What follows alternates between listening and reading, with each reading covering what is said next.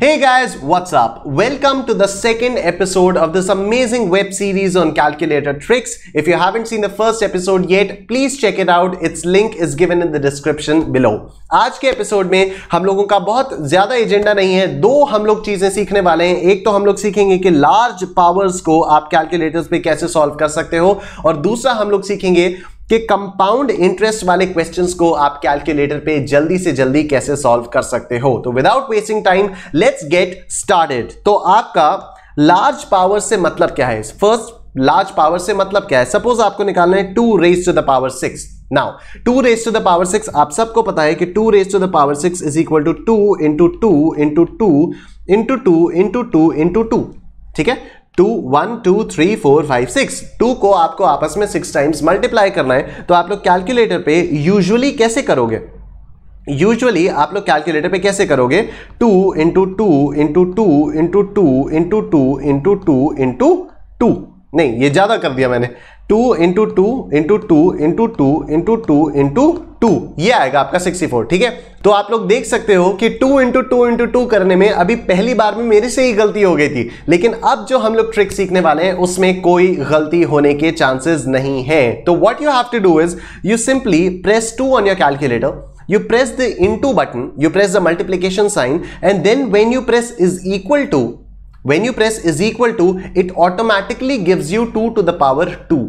It automatically gives you 2 square। देखो फिर से देखो 2 आपने किया, into is equal to, तो इसने आपको 2 square की value they the. Everybody knows 2 square is 4, right? उसके बाद जब आप एक बार फिर से इज इक्वल टू प्रेस करोगे तो it will give you 2 cube. इसने 2 की पावर 3 की वैल्यू दी विच इज 8। फिर से जब आपने इज इक्वल टू किया तो इसने 2 टू द पावर 4 की value the which is 16।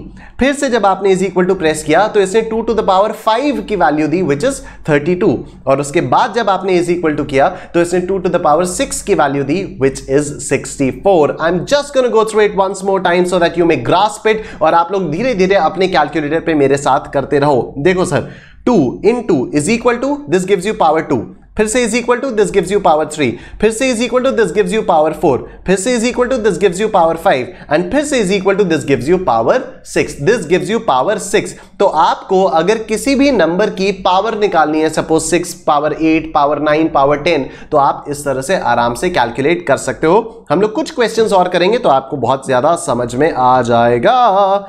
Next question, 5 raised to the power 9, 5 raised to the power 9। तो 5 into is equal to, पहली बार जब आपने इंटू के बाद इज इक्वल टू प्रेस किया तो दिस गिव्स यू 5 स्क्वायर, मतलब ये आई 5 की पावर 2। फिर से किया 5 की पावर 3, फिर से किया पावर 4, फिर से किया पावर 5, फिर से किया पावर 6, फिर से किया पावर 7, फिर से किया पावर 8, और उसके बाद किया पावर 9 आपका आ गया। देखो मैंने भी आंसर यही लिख के दिया हुआ है, 19,53,125, राइट? तो all you have to do it, इसको अगर मैं एक लाइन में बोलूं, सपोज आपको 2 raised to the power 6 निकालना है, ठीक है? तो 2 into और फिर इज इक्वल टू आपको प्रेस करना है 5 टाइम्स, इज इक्वल टू आपको प्रेस करना है 5 टाइम्स, ठीक है? पावर 6 है, एक बार आपने पहली बार जब इज इक्वल टू दबाओगे तो ये पावर 2 आ रही है, ठीक है? तो आपको total is equal to press करना है 5 टाइम्स। एक बार आपने इज इक्वल टू प्रेस कर दिया, अब आपको 4 टाइम्स और प्रेस करना है, 1 2 3 4, आंसर आ गया 64। ठीक है, फिर से देखो 2 raised to the power 6, तो 2 into, now you have to press the is equal to sign 5 times, 1 2 3 4 5। ठीक है, इस कंफ्यूजन को अवॉइड करने के लिए मैं क्या करता हूं, मैं ऐसे सोचता हूं अपने दिमाग में, मैं ऐसे बात करता हूं, 2 into इज इक्वल टू, तो ये पावर 2 आई, पावर 3, पावर 4, पावर 5, पावर 6, इस तरह से मैं करता हूं।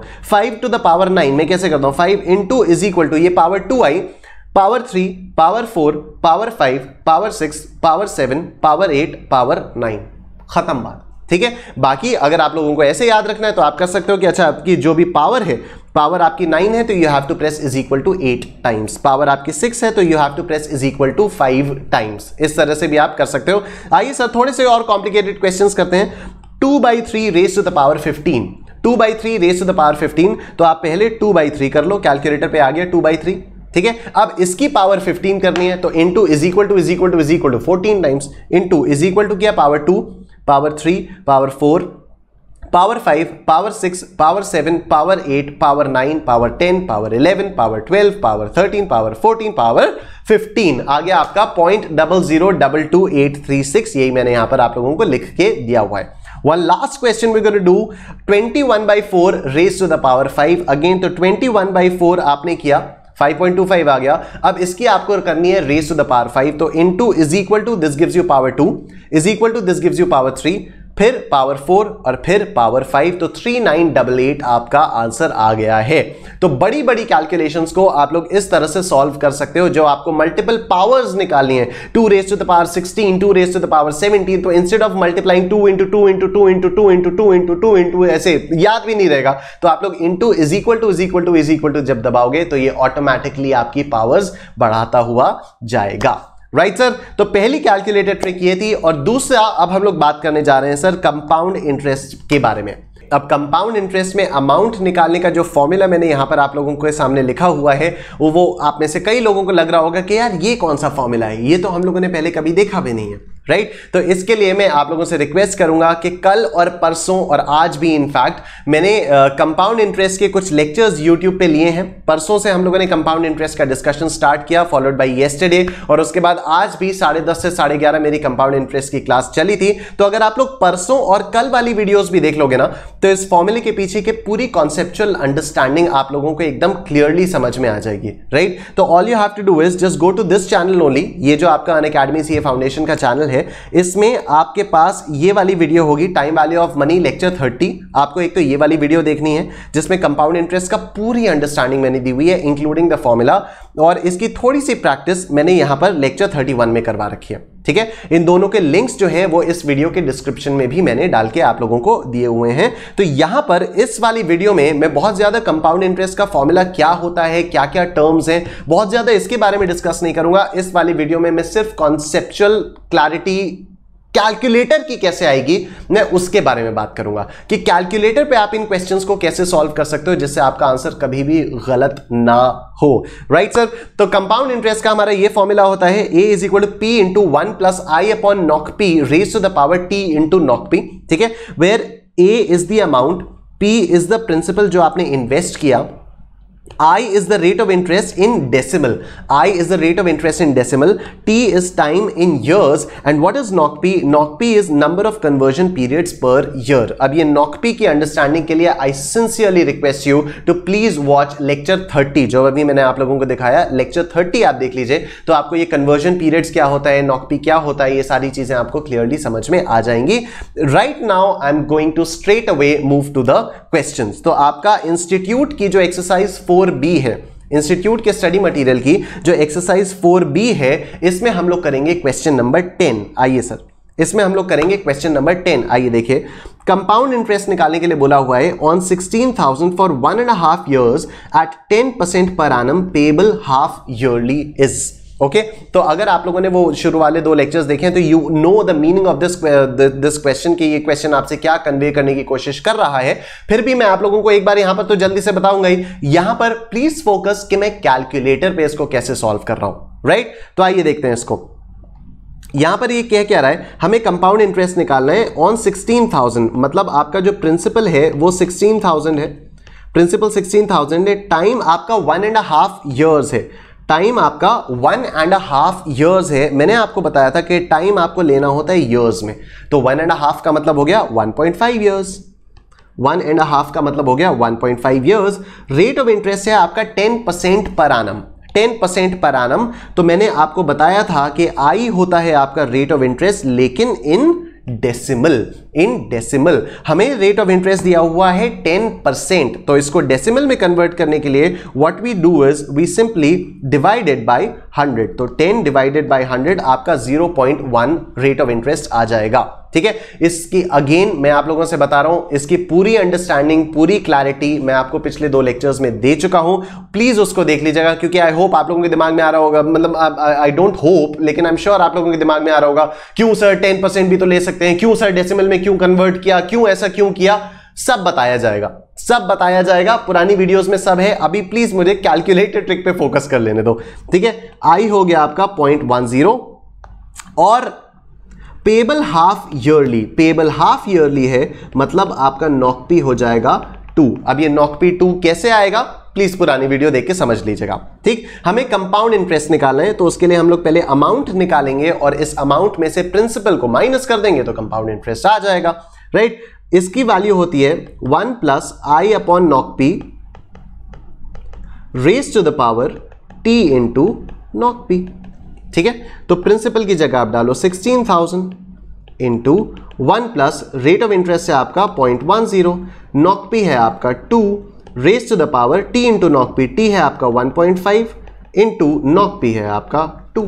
ठीक है, तो पहले देखो 1.5 इंटू 2 आपका क्या आएगा, पहले देखो पावर आपको निकालनी क्या है, पहले देखो पावर आपको क्या निकालनी है, पावर आपको करनी है 1.5 इंटू 2 दिस कम्स टू 3, मतलब ये जो भी ब्रैकेट में आएगा इसकी आपको पावर 3 निकालनी है और उसके बाद आपको इसको 16,000 से मल्टीप्लाई कर लेना है। ठीक है, तो देखिए कैसे होगा, इस ब्रैकेट के अंदर पहले आप इस फ्रैक्शन को सॉल्व करोगे 0.10 डिवाइडेड बाई 2, 0.10 डिवाइडेड बाई 2, ये फ्रैक्शन सॉल्व हो के आ गया, इसमें ये 1 को ऐड करना है तो +1 कर दिया।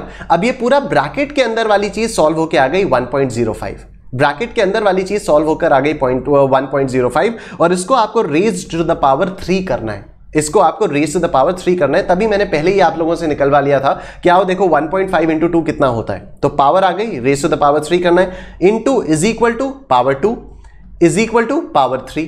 अब इस पूरे ब्रैकेट वाली जो चीज है इसको आप लोग सॉल्व करके आपके कैलकुलेटर स्क्रीन पर पड़ा हुआ है, now you simply multiply it with 16,000 into 16,000, ये है आपका अमाउंट, ये आ गया आपका अमाउंट। आपको निकालना क्या था, इंटरेस्ट निकालना था, अमाउंट में से प्रिंसिपल को माइनस करोगे इंटरेस्ट आ जाएगा, प्रिंसिपल कितना है 16,000 है, माइनस 16,000 कर दो 2522 आपका आंसर आ जाएगा, 2522 आपका आंसर आ जाएगा। आ जाओ चेक करो जी, एक्सरसाइज 4B में क्वेश्चन नंबर 10 का आंसर है ऑप्शन बी, 10 का आंसर है ऑप्शन बी। ठीक है, एक बार बहुत जल्दी से मैं इसको रिपीट कर दे रहा हूं, बहुत जल्दी से मैं रिपीट कर दे रहा हूं, अदरवाइज आप फिर इसको वीडियो रिवाइंड करके प्लीज देख लीजिएगा। अच्छा, ये भी हो सकता है कि आप में से किसी किसी के कैलकुलेटर में इनटू इज इक्वल टू करने पर वो पावर नहीं आ रही है। ठीक है, तो I would recommend you to change your calculator. ये ऑरपैट का कैलकुलेटर आता है और सिटीजन का कैलकुलेटर आता है, तो ऑरपैट और सिटीजन कैलकुलेटर्स में ये सारी ट्रिक्स जो भी मैं बता रहा हूं ये आपकी सारी की सारी ट्रिक्स कायदे से काम करती हैं। तो प्लीज स्विच योर कैलकुलेटर अगर आपका कैलकुलेटर किसी और कंपनी का है और उसमें ये ट्रिक्स काम नहीं कर रही हैं तो। राइट सर, आइए जल्दी से, मैंने किया क्या, 0.10 divided by 2 +1 into is equal to power 3 आ गई, मल्टीप्लाइड बाई 16,000, ये आपका अमाउंट आ गया, माइनस 16,000, ये आपका आ गया interest. It takes you hardly 4 seconds to solve this question if you use this trick. It takes you hardly 4 seconds, क्योंकि आपको knowledge पूरी होगी, इसलिए it won't be hard for you to understand what is P, what is T, what is I, what is knock P। Once you know these things it takes you hardly 3 to 4 seconds to solve it on the calculator. आइए एक question और करते हैं, एक question और करेंगे, question number 11 देखिए, question number 11। Again you have to find out the compound interest. तो कंपाउंड इंटरेस्ट ऑन 40,000, मतलब आपका प्रिंसिपल हो गया 40,000, प्रिंसिपल हो गया 40,000 at 10% पर annum, मतलब I हो गया आपका 0.10, again 10/100 0.1 rate of interest in decimal for 1 year, T हो गया आपका 1, ठीक है, time is in years, interest is payable quarterly, और अगर क्वार्टरली इंटरेस्ट पे किया जाता है तो आपका नॉकपी होता है 4, आपका नॉकपी होता है 4। अब आपको कंपाउंड इंटरेस्ट निकालना है, again put the values in this formula, A is equal to P plus 1 P into 1 plus I by नॉकपी raised to the power T into knock P, raised to the power T into knock P, ये आ जाएगा आपका 40,000 into 1 plus 0.10 divided by 4 raised to the power T is 1 into 4। बस अब आ जाओ इसको solve करते हैं। अब आइए इसको जल्दी से सॉल्व किया जाए। अगेन पहले हम लोग ये वाला फ्रैक्शन सॉल्व करेंगे, तो 0.10 डिवाइडेड बाई 4, इसमें ये वाला 1 ऐड करेंगे, +1 ये आ गया, रेज टू द पावर 4 करना है, तो into is equal to power 2i is equal to power 3i is equal to power 4 आ गई। अब इसको मल्टीप्लाई करोगे 40,000 से, मल्टीप्लाई किया 40,000 से, ये आपका अमाउंट आ गया। आपको क्योंकि इंटरेस्ट निकालना है इसलिए आप इसमें से प्रिंसिपल को माइनस कर दोगे, तो माइनस 40,000 के आपका आंसर आ जाएगा 4152.51, 4152.51। क्वेश्चन नंबर 11 का आंसर मेरे हिसाब से ऑप्शन सी है। आइए चेक करते हैं, क्वेश्चन नंबर 11 का आंसर मेरे हिसाब से ऑप्शन सी है, इसके हिसाब से भी ऑप्शन सी है। ठीक है, मैं आप लोगों को एक आध और क्वेश्चन की प्रैक्टिस करा देता हूं। आइए सर क्वेश्चन नंबर 14 करते हैं, क्वेश्चन 14 करते हैं। Very good question, compound interest on 4,000, मतलब प्रिंसिपल आपका हो गया 4,000, प्रिंसिपल आपका हो गया 4000 फॉर 6 मंथ्स, मतलब टाइम आपका हो गया 6 मंथ्स, टाइम हो गया आपका 6 मंथ्स, लेकिन हमें तो टाइम ईयर्स में चाहिए होता है। हम लोगों ने फॉर्मूला लिखा था टाइम आपको ईयर्स में चाहिए होता है, तो 6 मंथ्स को आपको ईयर्स में कन्वर्ट करना पड़ेगा। How do you convert 6 months into years? You divided by 12। जब भी आपको किसी भी मंथ को ईयर्स में कन्वर्ट करना होता है, all you have to do is just simply divided by 12। तो ये आपका आ जाएगा 6/12 मतलब 0.5 ईयर्स। टाइम की वैल्यू आ गई आपकी 0.5 ईयर्स, ठीक है। 12% पर एनम, 12% पर एनम मतलब आई आपका आ जाएगा 12/100। आई आपका आएगा 12/100 क्योंकि हमें रेट ऑफ इंटरेस्ट चाहिए होता है डेसिमल में। 12/100 यह आया आपका 0.12, यह आया आपका 0.12। पेबल क्वार्टरली, क्वार्टरली मतलब नॉकपी है आपका 4। अगेन मैं आप लोगों से बार बार रिक्वेस्ट करूंगा कि आप लोगों को अगर ये नॉकपी और रेट ऑफ इंटरेस्ट डेसिमल में क्यों लिया, टाइम को ईयर्स में क्यों लिया, ये सब नहीं समझ में आ रहा है, आप लोग प्लीज पुरानी वाली वीडियोस देख लीजिएगा, सिंपल इंटरेस्ट और कंपाउंड इंटरेस्ट वाली। ये नॉकपी वगैरह तो आपको कंपाउंड इंटरेस्ट वाली वीडियो से समझ में आ जाएगा, और ये सारी चीजें आपको कंपाउंड इंटरेस्ट वाली वीडियो से समझ में आ जाएंगी, ठीक है सर। अब आपको कंपाउंड इंटरेस्ट निकालना है, तो आइए इसमें पुट करिए 1 + i/nocp raise to the power t into nocp, ठीक है। तो P क्या है आपका? P है आपका 4000 into 1 + 0.12 divided by nocp is 4 raise to the power t is 0.5, t is 0.5 into nocp is 4।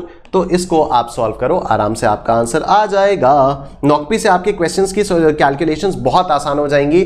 जिनको भी, जो भी स्टूडेंट्स हैं जिनको मैंने ये वाला तरीका समझाया है, एवरीवन हैज ओनली अप्रिशिएटेड, ठीक है। तो once you get the hang of it, once you understand this formula, आप लोगों की कैलकुलेशंस बहुत आसान हो जाएंगी। अभी हम लोग कैलकुलेटर ट्रिक्स पे फोकस कर रहे हैं, that's why I am not able to explain, क्योंकि इसमें फिर एक 1.5 घंटा 2 घंटा लग जाएगा, ठीक है। तो देखिए सर, इसको सॉल्व करना है आपको। पहले आप देखो 0.5 इंटू 4, पावर क्या आएगी आपकी? 0.5 इंटू 4 पावर आपकी 2 आएगी, तो बहुत ही सिंपल सी चीज है। Now all you have to do is just calculate. तो 0.12 divided by 4, 0.12 divided by 4 plus 1 raise to the power 2, तो into is equal to power 2 आ गई, इंटू 4000 कंपाउंड इंटरेस्ट निकालना है, तो you have to subtract the principal amount minus 4000 और आपका answer आ जाएगा 243.6। आपका आंसर आ जाएगा 243.6। क्वेश्चन नंबर 14 का आंसर है ऑप्शन ए। क्वेश्चन नंबर 14 का आंसर है ऑप्शन ए। तो गाइस, आई होप आप लोगों को ये वाली कैलकुलेटेड ट्रिक समझ में आ चुकी हैं। आई थिंक बस एक ही चीज है कि कंपाउंड इंटरेस्ट के फॉर्मूले में आप लोगों को हो सकता है दिक्कत आए कि यार ये कैसा फॉर्मूला है, ये तो हम लोगों ने कभी किया नहीं है, ठीक है। लेकिन आप लोग पुरानी वाली 2 वीडियोस जब देखोगे तो आपको पूरा का पूरा कंपाउंड इंटरेस्ट का कॉन्सेप्ट, पूरा कॉन्सेप्ट बाकायदा समझाया हुआ है, एक एक चीज समझाई हुई है, इस फॉर्मूले को समझाया है। एक्चुअली कंपाउंड इंटरेस्ट का डर आप लोगों का एकदम निकल जाएगा। In this video I sincerely just wanted to focus on calculated tricks, इसलिए मैंने इसमें कंपाउंड इंटरेस्ट के कॉन्सेप्ट में ना जाकर सिर्फ कंपाउंड इंटरेस्ट के फॉर्मूले को कैलकुलेटर पे कैसे आप 2-4 सेकंड में सॉल्व कर सकते हो उस पे फोकस किया है, राइट। तो 2 चीजें हम लोगों ने डिस्कस की। एक तो हम लोगों ने लार्ज पावर्स को डिस्कस किया, जिसमें all we had to do was just press into and then is equal to the number of times that we had to calculate the power -1। और उसके बाद हम लोगों ने कंपाउंड इंटरेस्ट देखा कि कंपाउंड इंटरेस्ट को आप लोग कैसे सॉल्व कर सकते हो with the help of the calculator. I hope आप लोगों को ये वाला एपिसोड पसंद आया होगा। अगले हफ्ते, अगले फ्राइडे हम लोग नए एपिसोड के साथ मिलेंगे, इसी समय इसी चैनल पर। तब तक देखते रहिए। अनअकैडमी को सब्सक्राइब कीजिए, अनअकैडमी प्लस का सब्सक्रिप्शन लीजिए, एडिशनल 10% डिस्काउंट के लिए निश10 कोड यूज कीजिए। शाम को मिलते हैं हम लोग स्पेशल क्लासेस में, और कल 10:30 से 11:30 फिर से मेरी YouTube की क्लास चलेगी। आज शाम को 6:45 बजे से, नहीं सॉरी 7:15 बजे से 7:45 बजे तक, 6:45 से 7:45 तक मेरी अनअकैडमी की ऐप पर स्पेशल क्लास होने वाली है, जिसका लिंक इस वीडियो के डिस्क्रिप्शन में दिया हुआ होगा। नहीं तो आप लोग अनअकैडमी की ऐप पर जाके निशांत कुमार को फॉलो करके वहां से भी स्पेशल क्लासेस देख सकते हो। Thank you so much for watching this episode. See you next time. Till then, goodbye. Take care. अपना ख्याल रखिएगा।